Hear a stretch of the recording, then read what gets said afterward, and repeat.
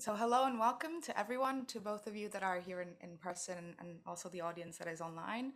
Welcome to the second day of our big conference co-organized by the ETUI and the ETUC, A Blueprint for Equality. Welcome to this panel on minimum income schemes. A big thank you to our speakers today for being with us. A big thank you also to our speakers online, to our speaker online. And I'm sorry, Daniel, if this is a bit of a rough start because you're an hour before us. I hope it's okay. I'm going to introduce them to you. Daniel Clegg, he's a senior lecturer in social policy at the University of Edinburgh. Kaina Rabai, I'm so sorry, Kaina. She is policy and advocacy coordinator at the APN, a European Anti-Poverty Network. Sarah Marshall is a researcher at the University of Antwerp, and Ilaria Madama is associate professor at Università degli Studi di Milano. Just a bit of housekeeping before we kick start. So I'm sure those of you that are online should be already familiar with how Zoom works, but just for the sake of it, you can ask the questions in the Q&A function at the very bottom of the screen. And for those of you that are in the room, we'll circulate a mic at the very end of the session for a Q&A. Okay, so I would actually have a first question for Sarah, if that's okay. And it's a big question, but if you could just give us a snap of the general trends of minimum income schemes in Europe, and perhaps you could cover adequacy, coverage. That would be fantastic. Okay, I'll try. So basically, at the Center for Social Policy at the University of Antwerp, where I work, we maintain a data set that tries to track the adequacy of minimum income protection packages and trends in minimum income protection packages. What we do is that we don't focus on the base rates of social assistance schemes, of minimum income protection schemes, but that we calculate for hypothetical households the actual net disposable income to which they are entitled. So that has a number of advantages in the sense that means tests differ between countries. So in this sense, we know whether net disposable income is higher for those with children because they are entitled to child benefits, or whether they don't get additional child benefits because it's included in the means test. So by focusing on these packages, on this net disposable income rather than on the base rates, we feel that we get a better idea of how well people at minimum income protection are protected. So we have been maintaining this data set since 1992.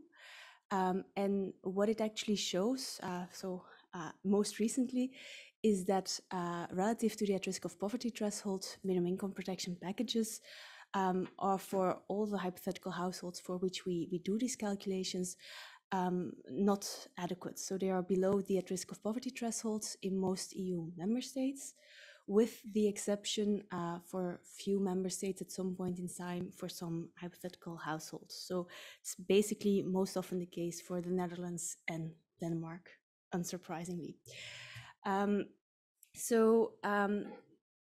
In terms of trends, what we see when we compare these relative minimum income protection packages over time as a percentage of the at risk of poverty threshold, then we find that for the 1990s, and for that time we only have results for the Western European countries, then we find that in the 1990s there was a quite general erosion of means minimum income protection packages, so that for most countries for which we have data at the time, the benefits decreased and decreased quite substantially, actually. From 2000s onwards, this is far less pronounced. Then there was still some erosion, but it was far more gradual.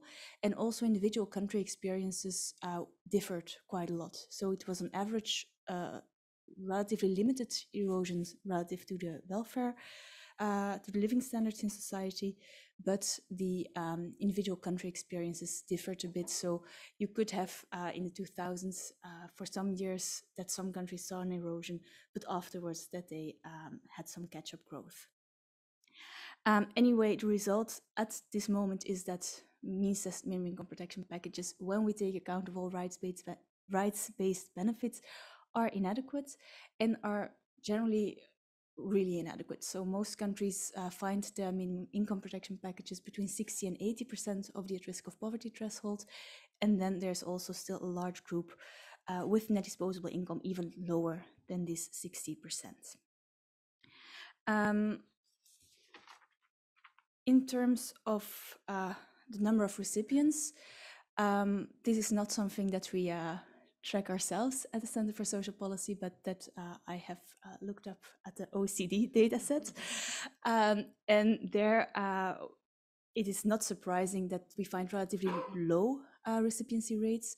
So at most, it was 3% of the working age population in most countries that was covered by minimum income protection. Now, of course, that's not surprising. It is a residual scheme. It only kicks in after people have extinguished all their rights to other benefits, and if they fail to find employment or means for themselves at the labor market. So there are good reasons why it's so limited, but still 3% is not a lot.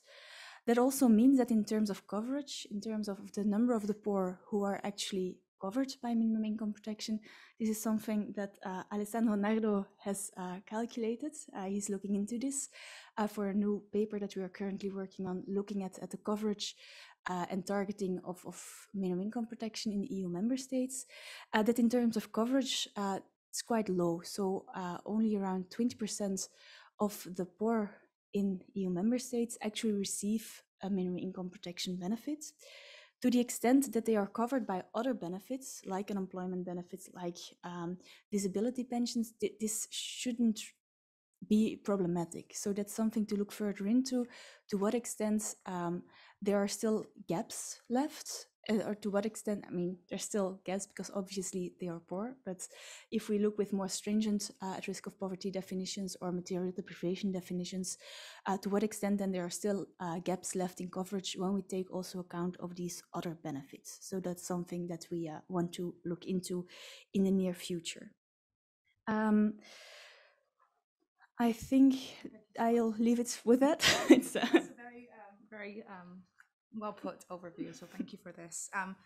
And I would now have a question for Daniel, because so all member states now have minimum income schemes. What is their difference in policy design, if any? First of all, can I just check you can hear me okay? We can hear you, yes. You can hear me well, okay. Well, good morning, everyone, and my apologies to not be able to participate in Brussels, which was my original intention, but it's nice to be here online all the same.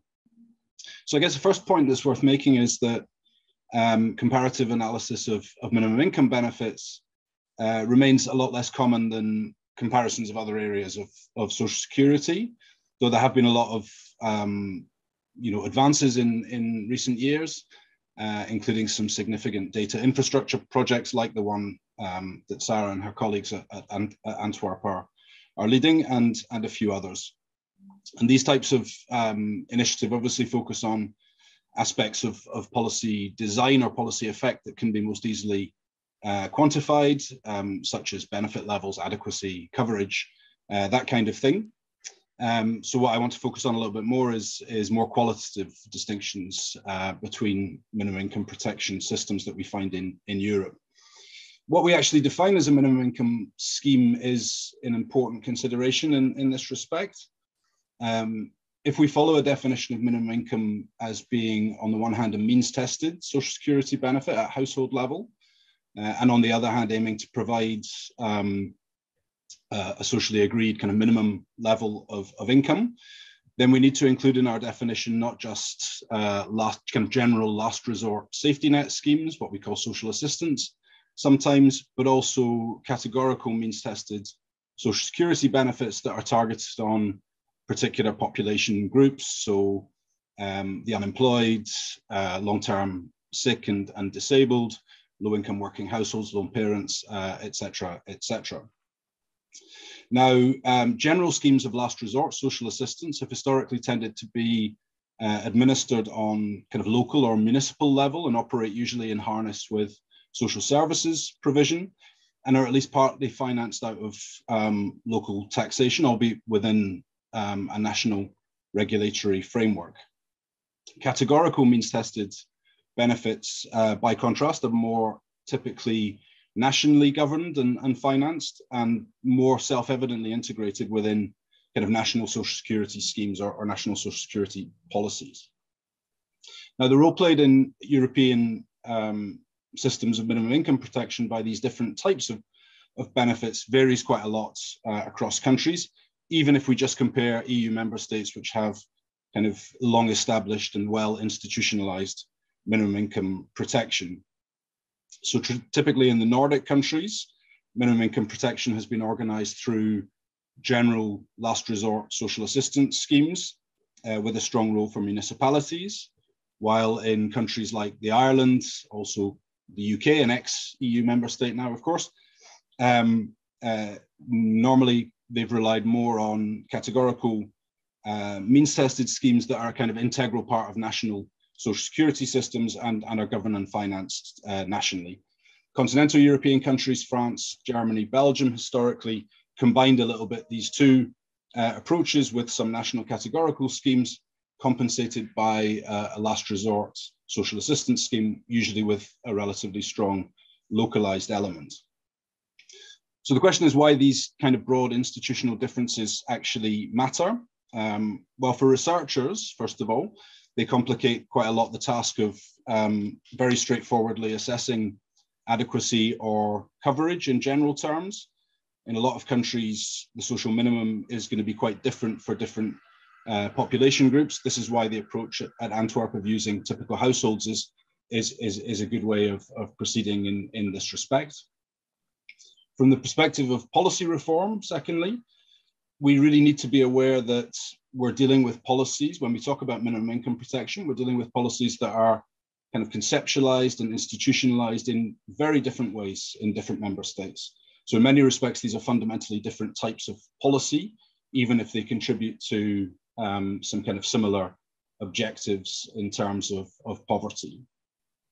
So whether minimum income is institutionalized as a kind of largely local responsibility within a national regulatory framework or instead nationally financed or organized is going to dictate to what extent reforms activate conflicts around central local relations, for example, open up possibilities for kind of cost shifting dynamics across different levels of governance. Finally, the way that minimum income protection is institutionalized also kind of shapes the possibility frontier, so to speak, for how these policies can be coordinated with other areas of social and labor market policy, which is maybe something we can come back to later on. Finally, it's perhaps worth mentioning another important distinction of a very broad brush kind, which is between those countries where the national commitment to minimum income protection is very solidly institutionalized, so typically the countries of Western and Northern Europe, and those countries where it's much more weakly institutionalized. So this is countries of Central and Eastern Europe and Southern Europe. Now, this is a distinction that's tended to attenuate a little bit in recent years, particularly because those countries where a general last resort means-tested scheme was entirely missing have begun to implement some reforms and some new schemes in this area, so countries like Italy and Greece. But still significant differences remain. So in Central and Eastern Europe, minimum income protection is typically institutionalized as a general last resort scheme like in the Nordic countries, but minimum income benefit levels are much, much lower as a proportion of average wages in Central and Eastern Europe than they are in Nordic countries.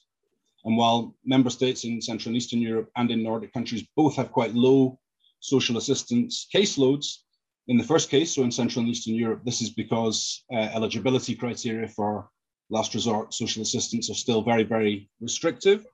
While in the Nordic countries, it's more because highly encompassing social insurance, as well as employment-friendly family policies, play a role that prevents people having to rely on social assistance in the first place. So this reminds us of a last, if somewhat obvious point, which is that cross-national differences in the operation of minimum income schemes are not only about the design of minimum income policies as such, but also about the kind of protectiveness and enabling capacities of the wider welfare state edifice that they're located in.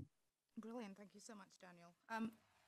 If you would like to perhaps move on to the European level, and I think I have a similar question for Kaina and Ilaria. So, Ilaria, if you would like to go first, What actions has the European Union taken so far? Thank you, Bianca. Good morning, everyone. I think that in order to address this question, it's important to put forward a sort of, let's say, a disclaimer with regard to EU action, because as we all know, the direct action at the supranational level in the field of anti-poverty policy is highly constrained, as set by the treaties, which limit EU's prerogatives in this policy field. Moreover, we have to consider that also member states tend to be highly reluctant to give up power and part of their social sovereignty and autonomy in such a highly symbolic policy field. Despite this consideration, EU action in the field of anti-poverty policy has developed over time, and especially since the 90s, and this occurred along at least, I would say, three main directions. The first is that of agreeing on a set of common principles of shared values at the EU level. And this happened through constitutional law and primary law. Let's mention Article 3 of the treaty, which acknowledges that the fight against social exclusion is among the Union's objectives, or the Charter of Fundamental Rights, and in particular Article 34, or more recently, even though in the form of a non-legally binding yet highly symbolic and fruitful or productive political act, the European Pillar of Social Rights, was Principle 14, states that everyone lacking sufficient resources has the right to adequate minimum income. So the first line of action is that of setting and sharing common principles and values at the supranational level. The second line of action concerns the attempt, at least, at establishing and consolidating over time a EU-specific framework and tools aimed at strengthening and orientating the member states' national strategies against poverty. And this happens primarily via policy coordination. Policy coordination and through the setting of targets and through monitoring and benchmarking. Here we can refer to the Council recommendation of 1992 on sufficient resources, or the Commission recommendation of 2008 on active inclusion, to European Parliament resolutions, and also policy coordination through the targets set within the Europe 2020 strategy for 2020, or now, more recently, the action plan of the European Pillar of Social Rights, setting a target for the reduction of poverty in 2030. But also we have guidance within the European semester, including the adoption of country-specific recommendation in the field of social inclusion and the fight against poverty. And finally, and this is my last point, the third line of action concerns EU directly funded programs in the field of poverty, or with the aim of poverty mitigation.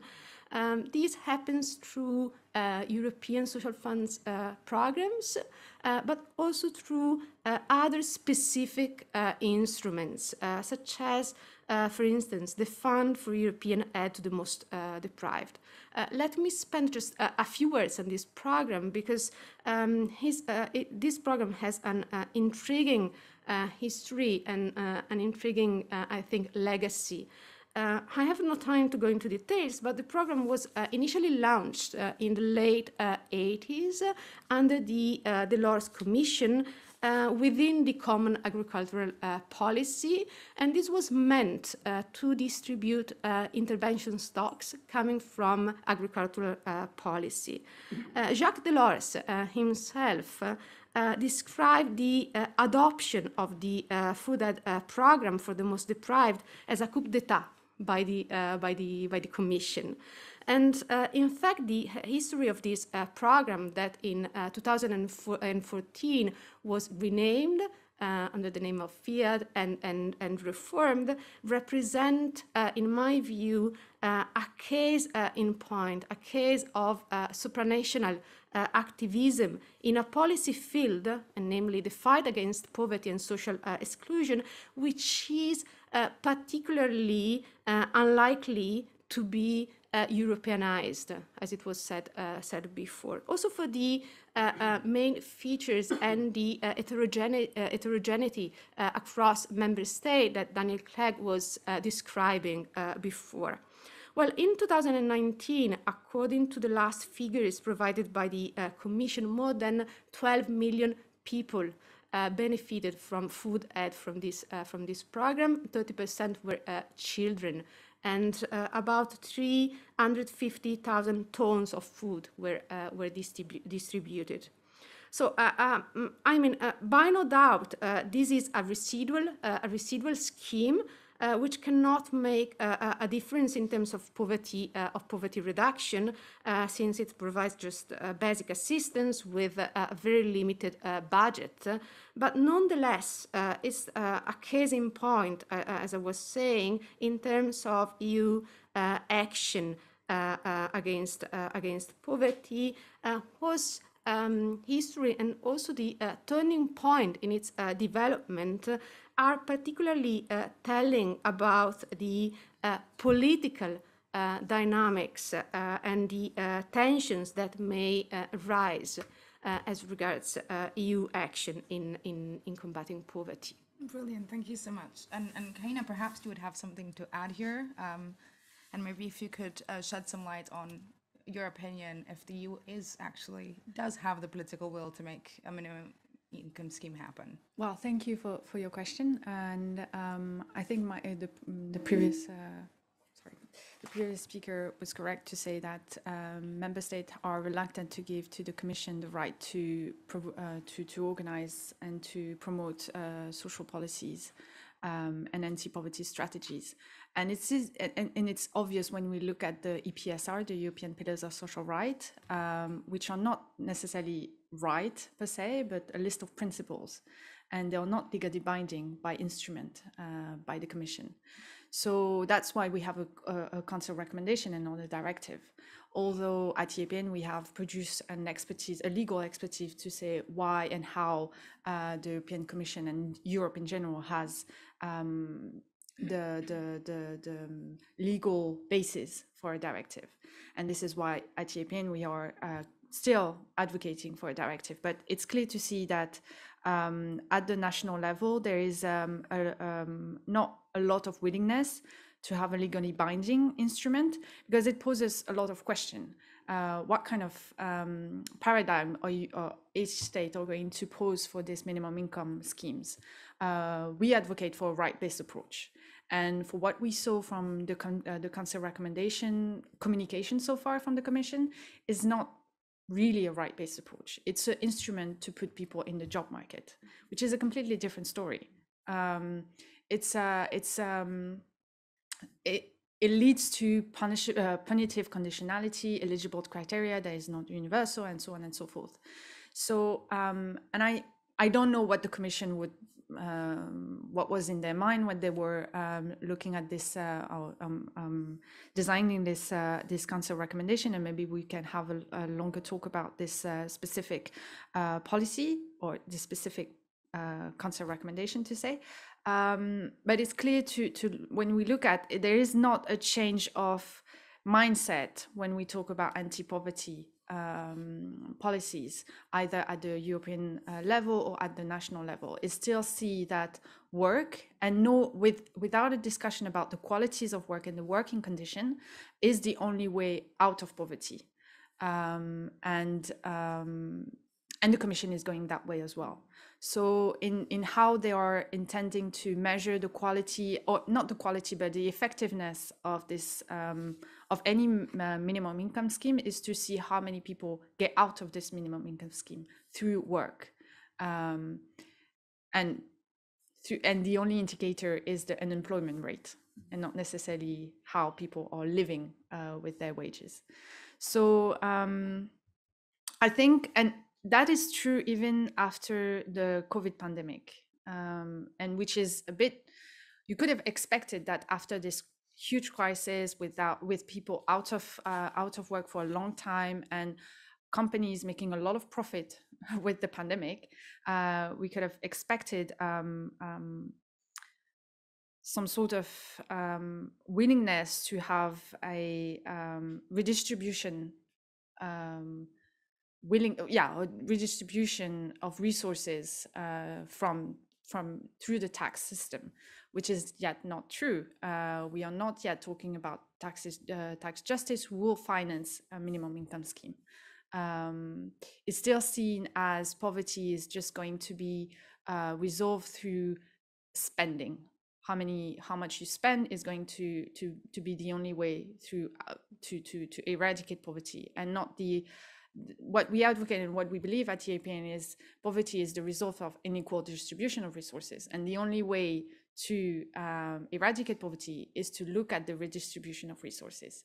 And still, and if we have this this way of looking at poverty where you're going to measure how much you spend is leading to the end of poverty, for example, the danger of it is to the stigmatization of the poor, that or they are getting a lot of money and yet they're still under the poverty threshold, or they're still not able to work, for example. So I think there is a willingness to tackle poverty after the pandemic, but not a shift of the paradigm that was here before the crisis. All your thoughts, we're going to go back on this in a few minutes. I now have another question for Sarah on non-take-up rates that seemingly are a very alarming figure, and perhaps you could shed some light on this, and what factors, in your opinion, do determine such a high rates of non-take-up rate? As you say, non-take-up is a big issue that is especially relevant also for minimum income protection. Why is it especially relevant for minimum income protection? I think Daniel already hinted at it, because it's a residual scheme that is also in a lot of European countries at a very local level with different regulations that offers additional hurdles to take up. And I will get back to that later. But the main issue is, of course, well, it's the benefit of last resort for most people. If then there is a problem with non-take-up, that people fail to receive their last resort benefits, of course, that is important. That is something that you have to address. In terms of effectiveness of policy, of your anti-poverty policy, you cannot expect it to work if the policies you design do not reach the intended target groups. And also, of course, in terms of people themselves that fail to receive the benefits to which they are entitled. As you say, it's a big issue. It's far from marginal phenomenon. So it's notoriously difficult to measure, because you need a lot of things in order to measure non-take-up. You need to know who would be entitled to a benefit. You need to know who actually receives the benefit. And well, administrations usually know who receives the benefit, but knowing who would actually be entitled is a bit more difficult for a number of reasons. So basically, if you want to measure non-take-up, or you want to have estimates on non-take-up, you need data on low incomes that are underreported, that are not always captured well by administrations.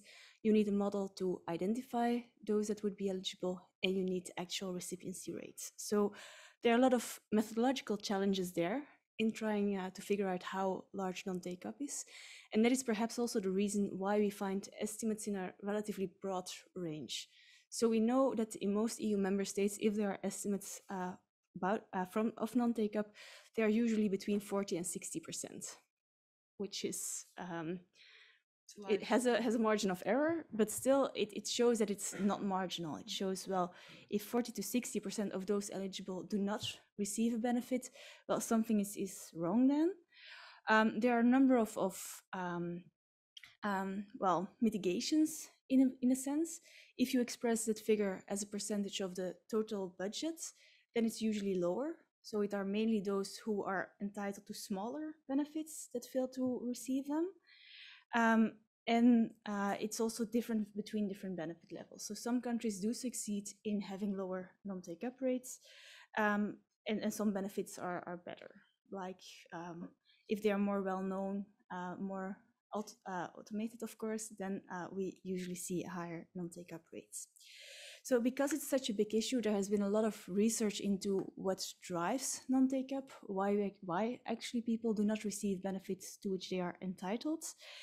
And basically, it has been concluded that there are 3 different levels at which non-take-up is caused. At the first, you have the individual level, the determinants at the individual level, but also at the administration level and at the policy level, there are hurdles that make sure that people fail to receive benefits. I am consistently saying that non-take-up is that people fail to receive benefit instead of not claiming a benefit, because when we measure non-take-up in this fashion that I just described, it is difficult to know whether it's driven by people who fail to make a claim or whether there are errors made at the implementation level. It could be that part of this figure is caused by people who have actually filed a claim, but for some reasons, because their assessment, their claim was assessed in a wrong way, they did not receive it. So that's all in that big ballpark. Usually, therefore, we distinguish between primary non-take-up, which is people who fail to make a claim, and secondary non-take-up, where something went wrong with the administration, but the end result is, of course, similar. Anyway, at the individual level, it has been identified that likely drivers are process and information costs. So people simply don't know that the benefit exists, let alone that they are entitled to it, or what they should do to get it. There are process costs. I don't know, most of us will probably have filed a claim for something during their life, health insurance, or I don't know. These forms are not always the easiest to fill out. And sometimes they ask for additional forms and they ask for proof that you have incurred some costs. And it's not always easy to get all the documents at the same time. And this is what's called process costs, and they can be prohibitive in some cases. If you have very spotty labor market attachment, if you move from one, if you move often, and you have to have documents that prove all these different kind of things, well, get started. It's a difficult process. So these process costs have also been found to be a huge impediment. Other issues that have been noted in the literature are feelings of shame, stigma, and other issues are network effects. So it's easier to take up if, well, people can guide you, if you know other people who get a benefit, and trigger events. That usually we see that people often are a long time in a situation that's just bearable. Basically, they would be entitled, but because their situation was just manageable, they didn't really realize that they would be entitled to a benefit. And if then suddenly something happens, like a rent increase or a drop in income or a divorce, that's the moment when they actually go to a local welfare agency to actually ask, well, it doesn't work anymore. And that's the moment when they file a claim, so that there's usually a long waiting period before people actually make this step. So that's what's been found in literature.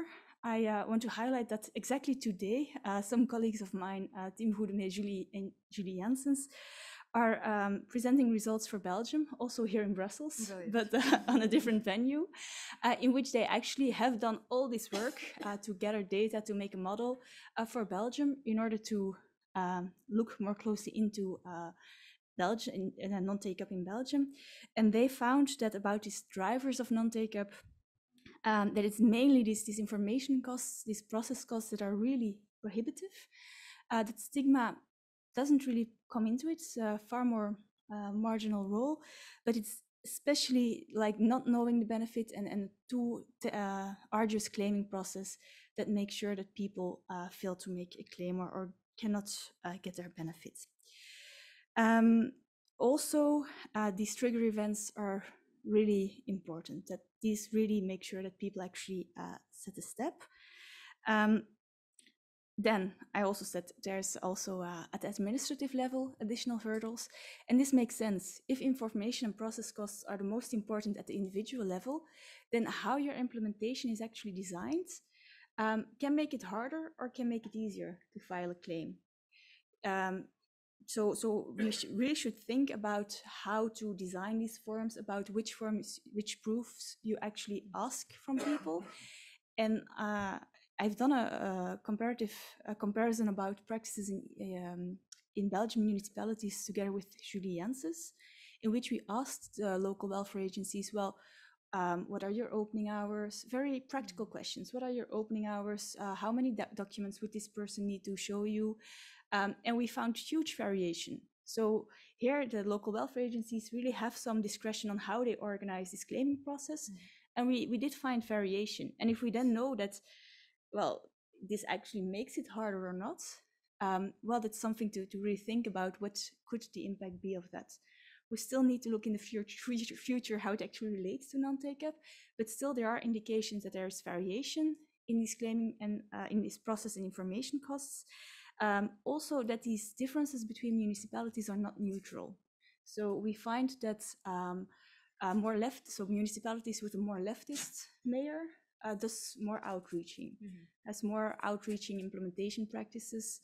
We also found that municipalities with more migrants, a higher migrant population, that there was more effort it makes sense, of course, but that there was more effort to communicate in different languages, in making sure that the information costs were lower.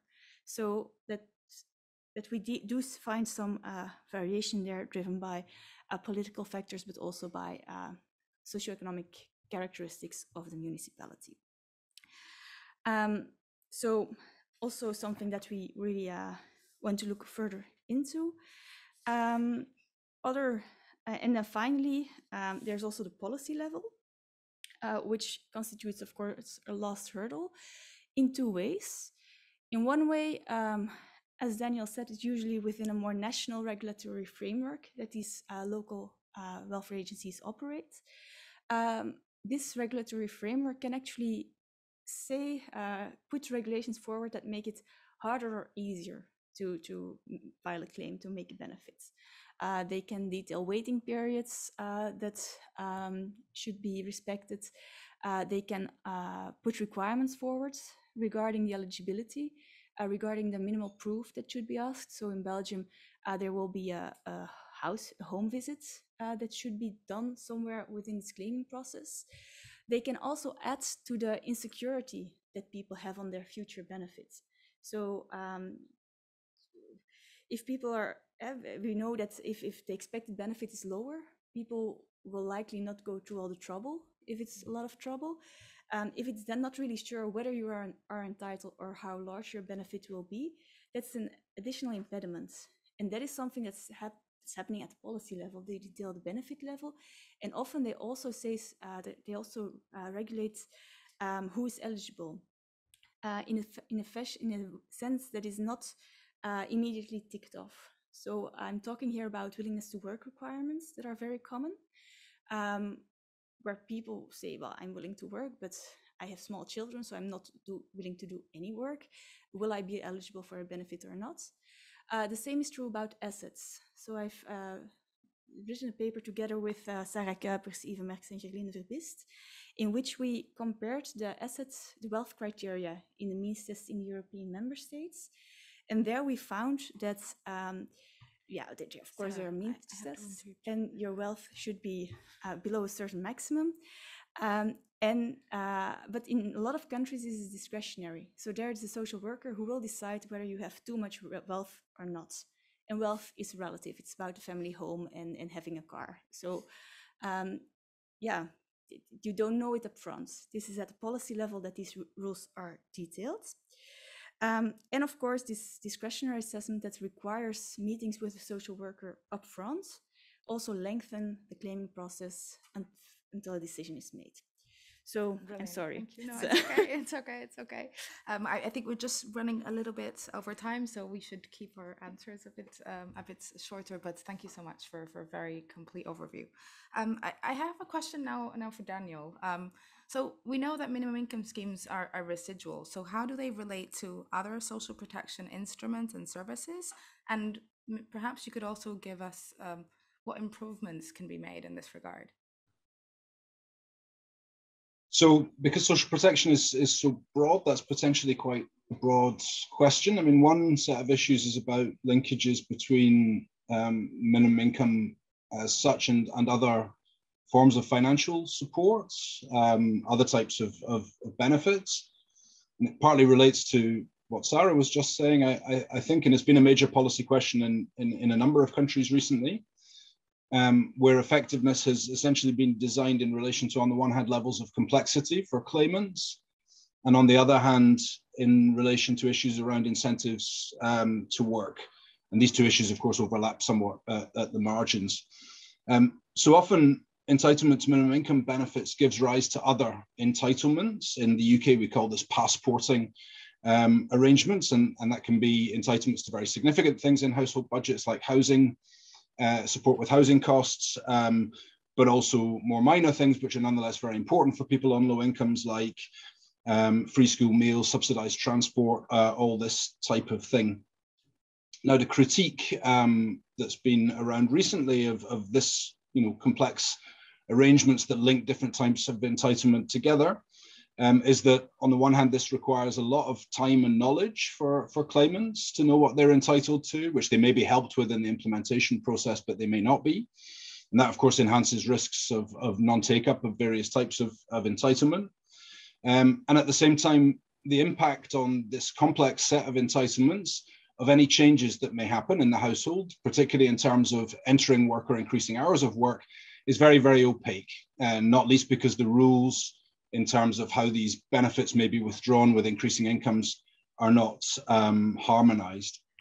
And so this has given rise to one trend that we've seen in minimum income policy, at least in some countries recently, and justified by the twin, the kind of twin ideas of simplification on the one hand and making work pay, as it's sometimes called, on the other, has been to try and merge together different types of entitlement as far as possible into a single payment structure.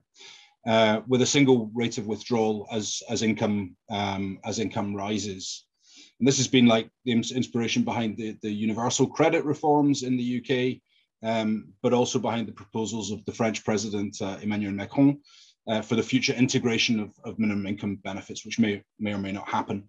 And these types of reforms raise a lot of complex issues of a technical variety, but also, of course, of a political variety.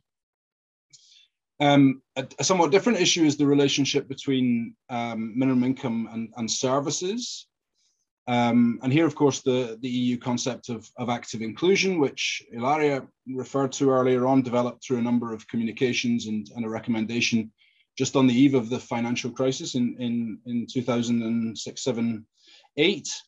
The active inclusion concept emphasized the need for minimum income to be better articulated, on the one hand, with employment services, and on the other hand with what so-called enabling social services of particular relevance to those claimants with more kind of complex individual level barriers to social integration, eventually also to employment, as a result of psychosocial problems, addictions, housing problems, issues around health, language deficits, and all this sort of thing. However, the alignment between minimum income protection and these different kind of service areas, and here I link back to what I was saying in my first intervention, is really shaped by the different ways that minimum income schemes are conceptualized and institutionalized in different EU member states. So in Nordic countries like Sweden, minimum income protection, social assistance, has always been really closely linked with social services. Social workers are playing an important role in frontline implementation. And in a country like Sweden, the key problem around social assistance claimants has been a kind of deficient alignment of social assistance with various types of employment support. Sweden's employment policies are mainly organized on the national level, not as local policies, and the Swedish Public Employment Service is widely perceived to be less willing to work with social assistance claimants, even when they're referred to the Public Employment Service by the Social Assistance Office. By contrast, in countries like the UK or Ireland, where minimum income protection is really an integral part of the national social security system, it's the Public Employment Service that routinely administers these types of benefits for all groups that are deemed to be employable, which is more and more working age minimum income claimants these days. So here the alignment with employment policies is pretty strong, and it's more the link to enabling social services that are more obviously problematic, as public employment services staff are not social workers. They lack their specialized casework skills, and they don't necessarily have as good network of kind of local sources of social service support. It's not easy to fix these kinds of problems. There are a variety of possible solutions, but they all have some weaknesses. So one option, which has been seen in Sweden with local employment policies, also in France with what are called insertion policies, is to develop on the local level kind of parallel systems of provision that better serve minimum income claimants in areas where they're under-supported, in this case, kind of employment-related support. The main risk here, of course, is there's risk of inefficiencies, because you then have kind of local and national forms of provision in very similar areas, overlapping and potentially even kind of competing with each other. Another option is cooperation, kind of multi-level, multi-actor cooperation between the various protagonists in these policies, the various agencies involved. And this can include things like co-location of public employment service staff in social assistance offices, or of social workers in job centres. And this seems a promising approach, but the evidence we have, which is kind of fragmentary about this, is that the success really depends on very localized factors and even sometimes interpersonal factors. So the ability of kind of key people on the ground to work well with each other across agencies. From a kind of institutional point of view, cooperation across organizations can be, can run into problems of the diverging organizational mandates and incentives that managers of these organizations have, but also the very different kind of attitudes, problem representations, professional cultures of the different frontline staff involved. Finally, there are reforms that can kind of more profoundly reallocate responsibilities across different levels of governance. So you might think of the decentralization of the public employment services, or perhaps the nationalization or federalization of social assistance, where that's been traditionally a local scheme. And of course, these are possible, but they're very highly disruptive institutional reforms for quite uncertain payoffs, and potentially they may even require formal amendments to constitutions. So we saw this in Germany with the requirement for a constitutional amendment to make the new implementation structure that was put in place for implementation of the Hartz reforms actually legal. So this is complicated. I know that Bianca asked me about improvements. So this is mainly about problems, not so much about solutions. I'm sorry for that. Okay, it's okay. A somewhat obvious point, perhaps, though, is that adequate resourcing of both social and employment policies would be very helpful, if only because we know that extremely tight budget constraints makes cooperation between organizations that's required to produce kind of joined up packages of support a lot more difficult. And to the extent that adequate resourcing requires taxpayer consent, it would probably also be useful if the emphasis, which is legitimate, I think, on the need to provide minimum income claimants with kind of self-help of various kinds. It would be useful if this discourse didn't insinuate at the same time that this somehow means that poor people are responsible for their situation, as this tends to undermine rather than reinforce taxpayer consent. And the political discourse around activation of minimum income protection, balancing rights and responsibilities, all this sort of stuff has not always avoided that risk in recent decades, and has often seemed to be as much about kind of political positioning as about the actual policy issues involved. One final thing, if I have time, which is a little bit different. In a lot of countries, one of the fastest growing forms of minimum income protection, especially since the financial crisis, has been support for low-income working households. So whether that's through general schemes or through categorical dedicated in-work benefits. And supporting claimants who are in work financially is a good thing, of course, but there is a risk here that improving in-work minimum income protection in combination with labour market deregulation mainly helps kind of normalise precarious employment and institutionalise forms of working poverty. And part of the policy response to this, of course, relates to the regulation of the labour market. But within minimum income protection, I think the need for better support for people who are in work to be able then to progress in work. So not just the idea that once you're in work, then job done and people can get on with it, but for people who are in work, get some kind of adequate support for progression. This seems to be one area where more policy attention is needed within minimum income protection policies. Brilliant. Thank you so much, Daniel. Thank you. I would like to go back to the European level now, and I have a question both for Ilaria and Kaina. And why has the European Commission decided to go for a recommendation instead of a directive? I'm sure this would take much more than 5 minutes, but we can try and just pack it. Okay. Maybe Ilaria wants to go first. first. Yeah. Okay. So it's a quite demanding issue. I mean, actually, I think that we must refer to different aspects. The first is that is not undisputed whether a legally binding tool, a directive on minimum income can be based on Article 153 of the Treaty on the Functioning of the European Union. But more importantly, I think that from a political standpoint, we have to consider that the adoption of a binding instruments would be at higher risk of failure because of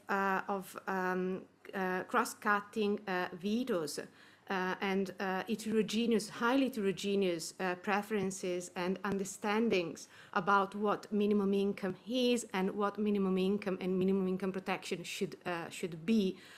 So the setting of common standards for minimum income would certainly raise harsh tensions between and across member states. So pragmatically, I think that a council recommendation is a sort of second best option, but still it's legally and politically more feasible, and also it's a quicker way to proceed to give a signal in this policy field. And I think that a recommendation and a directive are not mutually exclusive. So the recommendation can be seen as a sort of an additional step in a path towards a stronger commitment in the future. And this is even truer considering that significant shares of public opinion support a stronger social Europe, especially in the field of anti-poverty policies, yet support varies across member states. So I think that our recommendation pragmatically can be a first step, and then we have to work in the future to have legally binding measures. Yeah. Okay, now, do you agree? And no, I agree. I agree to say that as civil society organization, we have been advocating for decades for a directive, a legally binding, because we know that soft instrument doesn't, they don't provide the what we need at the national level. So, and we know that with this commission mandate, we know that there will not be a directive. That the only concern is to implement the EPSR, the European Social Pillars action plan throughout until 2024, and we can't have a directive by then. So we see definitely the Council recommendation, as Ilaria said, as a step towards a directive. But it's to say why they decided directive, why they decided, fortunately not, why they decided a council recommendation. I think you need to ask this question to the Commission themselves. Fair point. We can have our own opinion, and we can have our own observation about what they would expect from member state and so on. But this is not our role as civil society organization, as civil society partners and so on. Our role is not to play the game of member states to make sure that there is some sort of policy put forward. We need to push for what we need, and definitely so far soft instrument, non-binding instrument has not provided the social protection that people experiencing poverty need.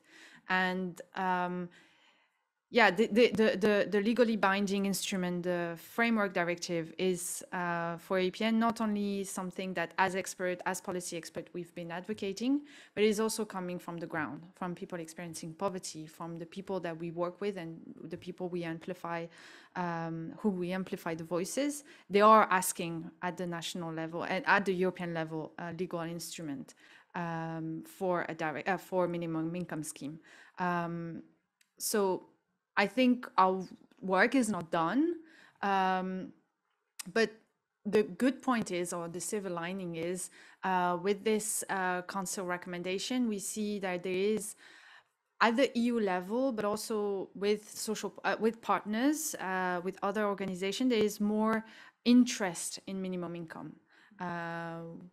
EAPN has been working on minimum income since its creation 30 years ago, and now we see more and more people, more and more organization, Equality Network, and whether at the European level or even at national level, who see minimum income as not only as an instrument for stronger social protection, but also as a channel to discuss and challenge how we understand anti-poverty strategies. The fact that, like I said earlier, the fact that we are talking about a right-based approach really question the economic paradigm that we are now living in Europe. And what does it mean to have a social Europe? What does it mean to have a social contract with 27, 26, I don't know how many we are going to be, member states. So yeah, I think there is a willingness to move forward with instruments that are providing the necessary protection. It's just that the work is not done yet. Yeah. That's it. Thank you very much. I think we're running a little bit late, so I would actually take a different route to the one that we've planned, and I'll keep the questions that I've prepared just on hold, and I'll see if in the room we have one round of questions so that we make sure that if there are questions that you want to get answered, you get the chance to do that. And if anyone wants to raise their hand and you could quickly introduce yourself, and yeah, I'll just pass on a mic. Do we have questions? So is the first one the hardest?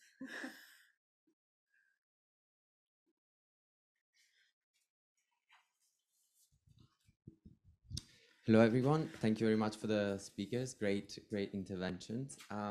Mattia from Mentoring Europe and PP graduate in a year time now. I was curious on opening a bit of a debate on to what extent you see the minimum income right now happening towards a social democratic reform. So working within the system and, you know, putting plasters on the systems rather than a more emancipatory direction, which I think Karina, right, was more aiming at. So to what extent Europe as a role in you know, pushing for a minimum income towards emancipatory paradigm of economic, you know, and social security rather than keep pushing for social democratic and very reformist reforms? Big question. Up to you how you want to tackle it. But we can try.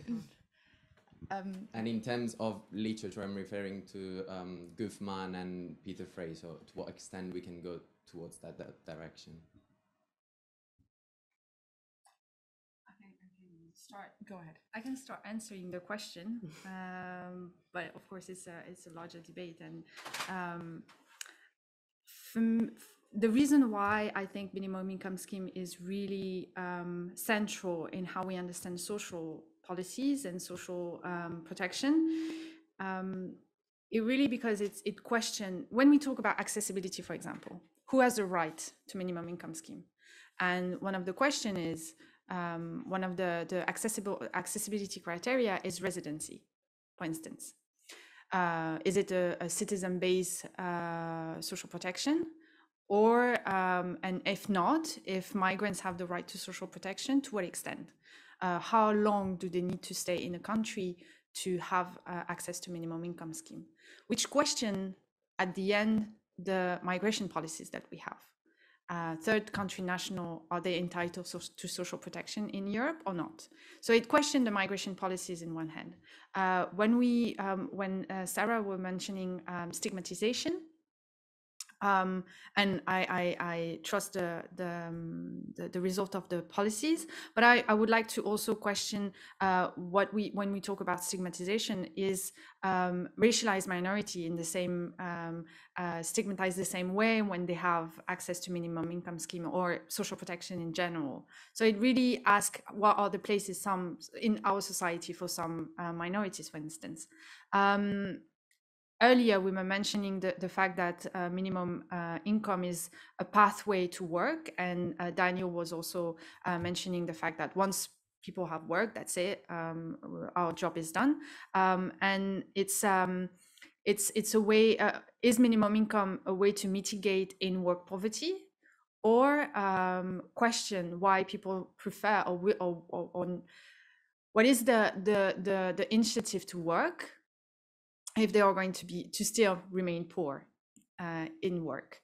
And also and maybe here I'm more radical than my organization, but we tend to think that minimum income should be at the poverty threshold. And if you want to move upward, then you need to work. Why? Why do you need to work to be able to just afford a decent life? When we know that work is exploitative, to say the least. So it really is this question of what do we put forward, and as an organization we are discussing with policymakers, so we need to be audible, we need to speak the same language as them, and we need to put forward this recommendations that are accessible, and also to build victories that if you ask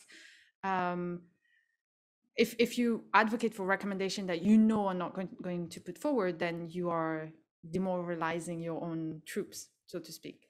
So you need to speak the same language, but also you need to walk the line between being here to challenge, but also being able to play the game. So it's a really cost-benefit game that you need to play at all time.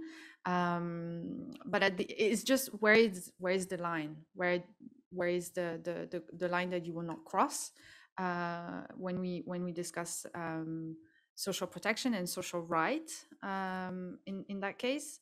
And yeah, it's I think this is why EAPN has worked so much on minimum income, really, because it really questioned what kind of society we want, what kind of protection we want.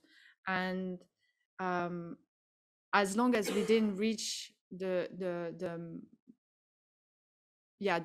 redistribution of resources that I was mentioning earlier, the just redistribution of resources. And at the end, it also questioned why, for example, in the COVID pandemic, in countries where growth has been, we've known growth for many decades, and we have been experimenting productivity gains. If you do not work, then you can't pay your rent.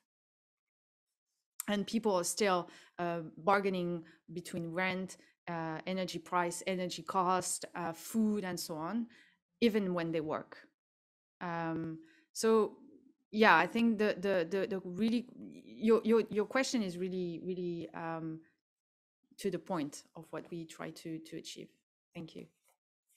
And is there anyone else that would like to jump in this question? Otherwise, I think we have another question in the audience. Go ahead. Go ahead. Okay, so thank you. It's a very sensitive issue. I think that, as was saying, that minimum income questions our view of society. And echoing Stefan Leibfried, we could say that social assistance is a privileged terrain to assess the very essence of social protection in a system. So I think that it's important to consider minimum income as a test, as a case in point. But at the same time, it's not enough to look just at minimum income, because its impact heavily depends on the interplay with the other tiers of the social protection system. So family benefits, unemployment, and active employment policies, and so on and so forth. So it's a complex synergy between different elements that can help us to understand the impact, the effects of this kind of measure. Thanks. Thank you. Thank you very much. If we could have the mic. Go ahead.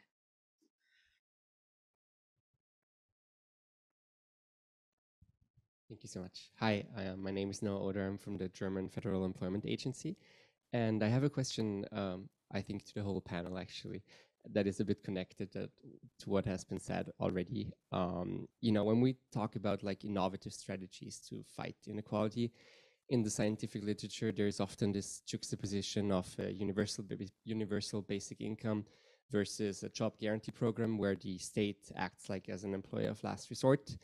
And I was just curious what your thoughts on that would be, and if they would be able to successfully fight inequality, or if it's just something that sounds good in theory but doesn't really work out that well in practice. Thank you. Thanks to you. Thank you very much. Maybe Daniel, you would want to take this first, if. Yeah, I can say something. It's a little beyond my domain of expertise. I mean, of course, it's an interesting debate. I mean, kind of radical alternatives to the social protection arrangements that we've kind of that have, you know, built up by accretion over time in European countries, which have, after all, the best levels of social protection anywhere in the world, and they're mainly organized around social insurance, which is a kind of handmaiden of, you know, competitive labor markets, and then undergirded to a greater or lesser extent, as we've heard here, by various types of kind of targeted anti-poverty policies. Would outcomes be better if we move to a radically different approach, which is, you know, either on the one hand, the introduction of universal basic income, which would almost certainly entail a falling away of a lot of the higher tiers of social insurance provision, or on the other hand, an employer of, you know, last resort approach, which would then have serious implications for the way that the labor market organizes and operates. In relation to the first one, universal basic income, I'm personally far from convinced that a universal basic income approach would bring the benefits that lots of its advocates claim that it would bring. There's the issue of political feasibility, which I think is obviously a slightly different issue. But I think, you know, in the current context, although the debate around universal basic income has, of course, been sparked a lot, not least by the pandemic, I think the political conditions for the implementation of universal basic income still don't look like they're there.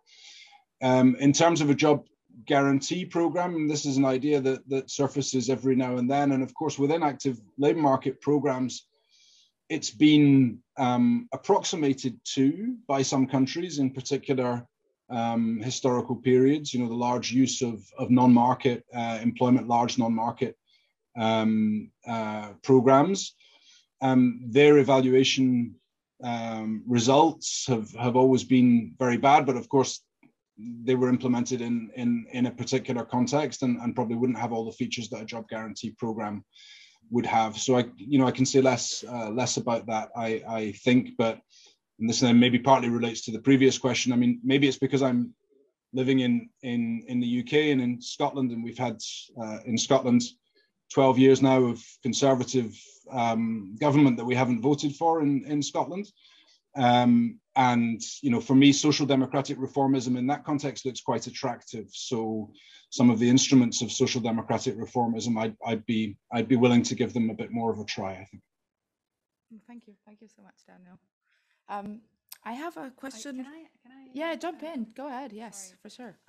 It's interesting because every time we talk about minimum income, we have this question about universal basic income. Yeah. So it's the how it's diverting the issue. It's really says a lot about this instrument, I think.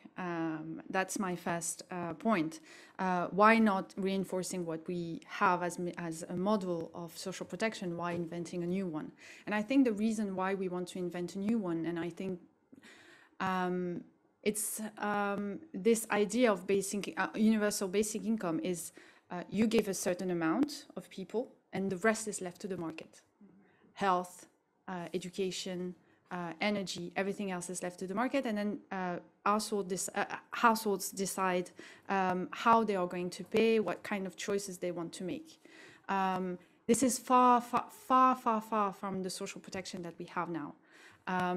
Because social protection is not only about the benefits that we have, it's also about the kind of services that we have, affordable quality services that the state should provide, and is not left to the market. And also it's the fact that liberals are in favor of this universal basic income in France, for example, or in elsewhere, is also says a lot about who will benefit the most from this. To shift away the right to basic income to the how can I say it tends to what we can anticipate is that it will tend to demobilize the struggle, the conflict between workers and their employers, because as long as you have a minimum income, then you're not entitled to have a redistribution to productivity gain. The employers will still benefit, take profit, but you have a basic income to sustain yourself. So I think it's a false ally in this in our field of work. And if it's not what I think it is, then it's minimum income. Then we don't need necessarily a universal basic income. Yes. Yes, thank you so much. Thanks so much for both of you for answering this question. I have a question for Sarah that is slightly off piece what we've discussed before in the coffee break, but we haven't really touched upon the pandemic at all in the panel today, and perhaps you could give us a few pointers on how COVID has shaped or has heightened the need for encompassing minimum income schemes, and perhaps also you could also say a few words on inflation. So if there are minimum income schemes in Europe that are indexed, and which countries does it happen, if any? Yes, I know this all by heart. No, regarding the pandemic, I've been doing a lot of research on how it was actually coped with in Belgium. And of course, we see that there has been some similar recipes in other EU countries. What we see is that basically there was a very swift response supporting the incomes of those that were affected by the lockdown. And then with those that were affected, I mean in a very strict labor market sense. Like if people lost their job, became temporarily unemployed, then we saw that there was a very large battery of measures of income support that was targeted at them, which made sense in a way, because it was very visible that there was additional support needed there. But those who already were on minimum income protection, there it was less swift. So we saw there actually that insiders were quite well protected. Also, that's especially in Belgium, that this temporary unemployment scheme that we had, that is actually was quite generous, did a job in supporting incomes, at least in the short term. At the same time, we noted from food banks, from local welfare agencies, that there was also an increased demand of people who were not covered by these social insurance schemes. And this was to some extent new. We saw here actually very clearly what we suspected, but was usually more piecemeal, like that flexibilization of the labor markets and new forms of employment that is actually leads to more people who are not covered by unemployment. But usually it's not that visible. But if they all lose their work at the same time, then of course we see a spike in demands at the local welfare agencies for people who are not entitled to other benefits. So there we see that there were more claims for social assistance, swifter also. We usually see in a crisis more claims of social assistance, but it's usually a few months in, not immediately. And we also saw more people at food banks. And because this was visible in such a sense, there was a slower reaction, but still there was a reaction that increased also the budget for local welfare agencies to provide more discretionary support. We saw that NGOs took up a lot of the work. And then, and this happened in most EU member states, or at least in a lot of EU member states, that by the summer, so with a few months delay, we see that then also there were additional lump sum benefits also introduced in the minimum income protection schemes.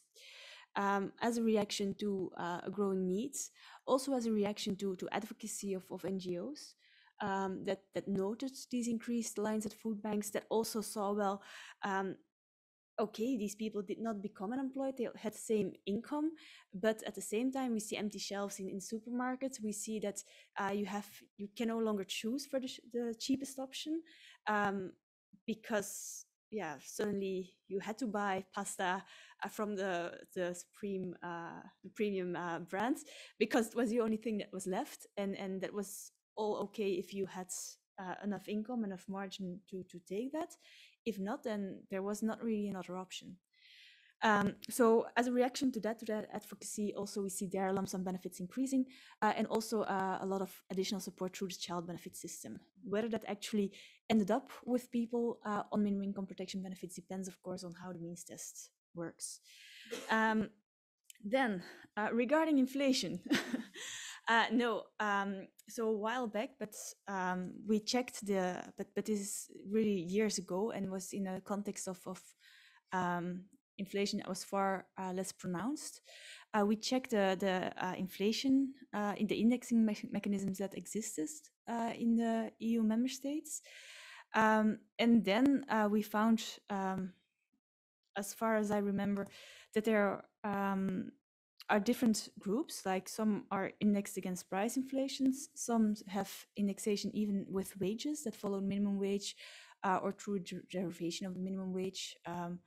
I think, no, I'm not sure. There was one country where it was linked to the social pension, but then the social pension was linked to the minimum wage. So in some way they try to follow wage developments, and also mixtures, like the most generous or the average increase in prices in wages, in order to have some link with welfare. So there definitely is around half of the EU member states at that time had such an indexation mechanism. In others, was completely absent. So there it was really ad hoc government decisions that actually decided upon further indexation. What we saw at the previous crisis, 2007, 2008, 2010, is that there was indexation, and that there was a lot of additional lump sum benefits immediately after the crisis, but that afterwards in the austerity times, indexation was skipped quite a few times because it's a less visible way of retrenchment than actually cutting benefits. So that's something that is to keep an eye on. But in the current context of advocacy and challenges related to price increases, I don't think that will be immediately on the table. But now the question is how to make sure that benefits in those countries that don't have such an automatic indexation mechanism will actually follow these price increases, with the additional challenge that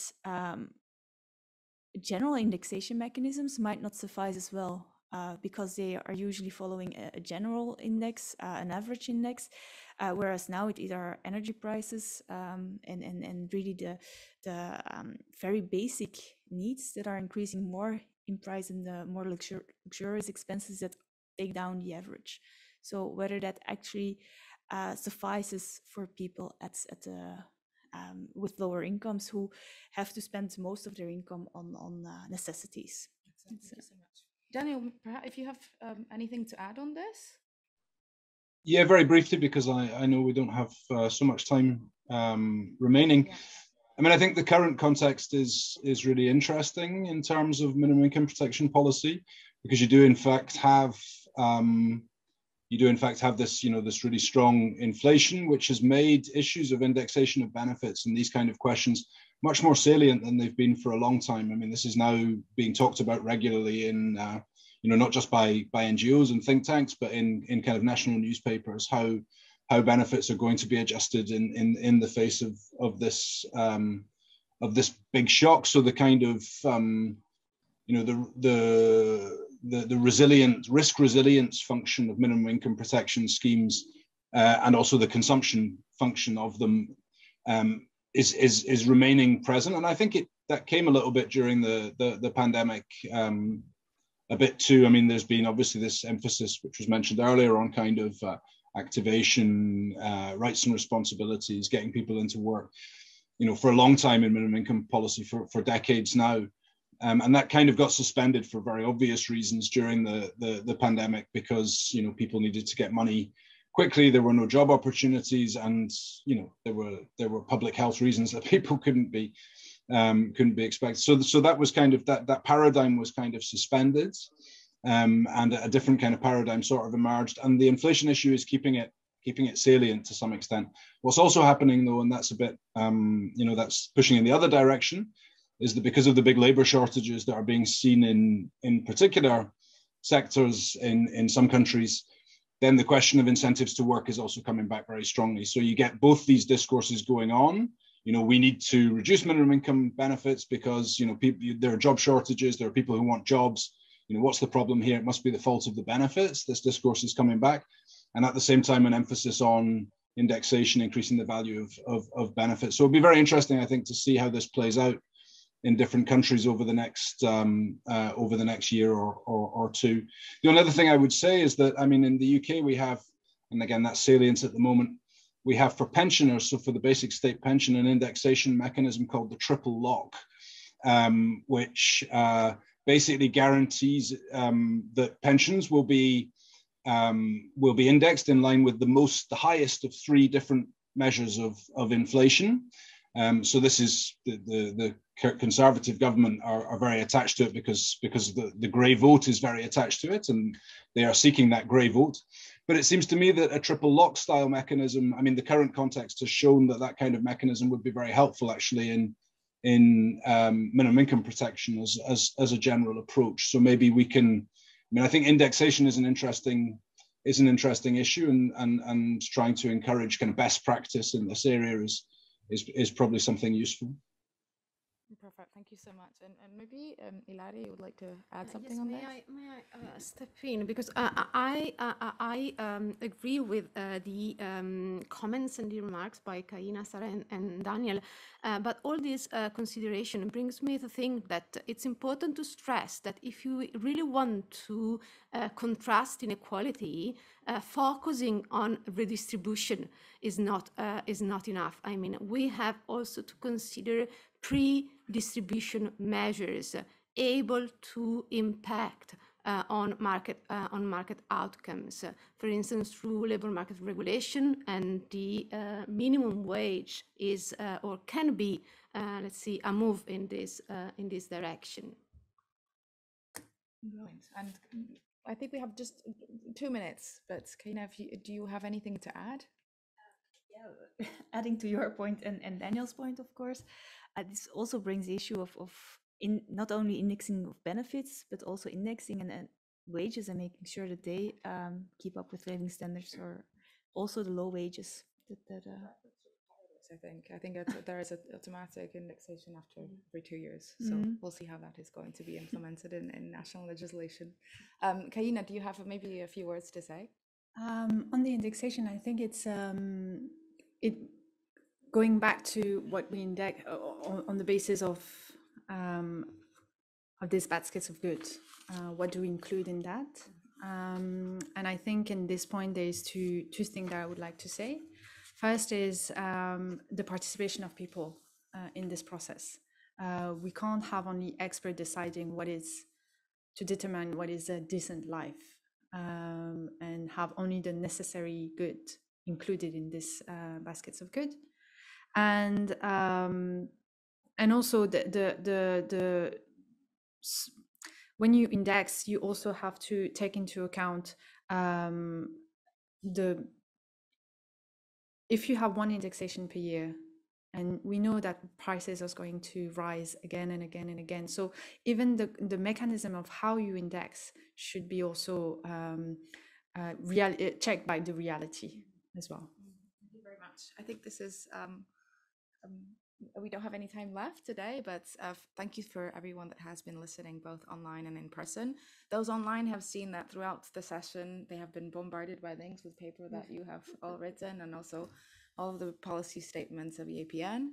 And for those of you that are in the room, you'll be able to find them in our website. There is a link to all of the literature so that you can go and check that out. And a big thank you to the speakers. Thank you so much for everyone that has been able to join us both here in Brussels and online. Thank you.